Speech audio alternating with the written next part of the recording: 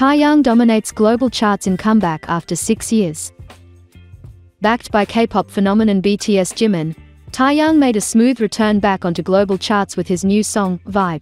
Taeyang on Friday dropped his new digital single, Vibe, featuring BTS Jimin, and quickly found himself atop local and global music charts. According to the Black Label, Taeyang's agency, Vibe shot to the topmost tiers of the local music charts within an hour of its release and notched #1 on iTunes Top Songs charts in 60 regions around the world, as of Saturday midnight. The music video for Vibe also went instantly viral on YouTube on Friday, racking up 200 million views in just 24 hours since its release at 2 p.m. that day.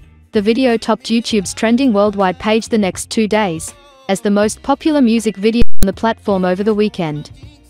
The trending worldwide chart ranks music videos released on the platform based on various indicators, including view count,